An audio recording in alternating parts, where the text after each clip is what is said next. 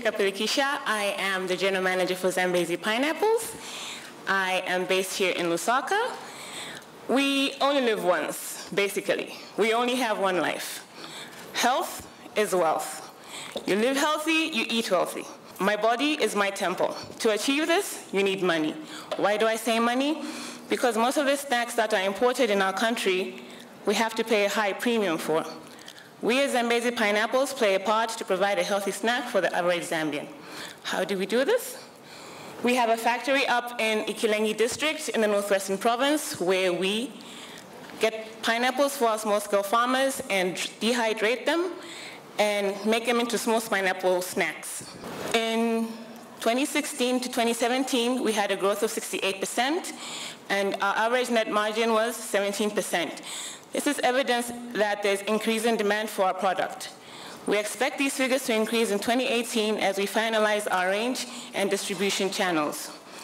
Building on our relations with our key retail outlets, this year we are expanding our product lines in 4 lines. These include pineapple mango, pineapple nut, a trail mix, and pineapple seed. In line with our expansion, we want to produce also cereal bars and juices. By doing so, we project an increase in our sales by 70%, which will not only be beneficial for Zambezi Pineapples, but to also bring development to Ikilengi district in the Northwestern Province. As Zambezi Pineapples, we have come up with a 3-phase plan that will help us in move the company forward.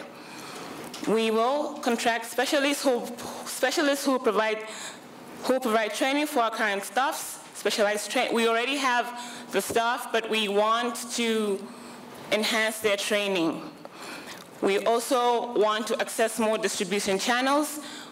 We are already in Omoyo, we are in ShopRite, we are in Food Lovers, we also supply Royal Air Charters.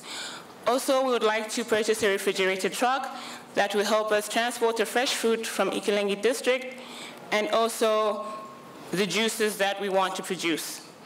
We have a target to grow our revenue by 5 times in 2 years, and we have a raw material strategy to match the growth that will support over 10,000 livelihoods.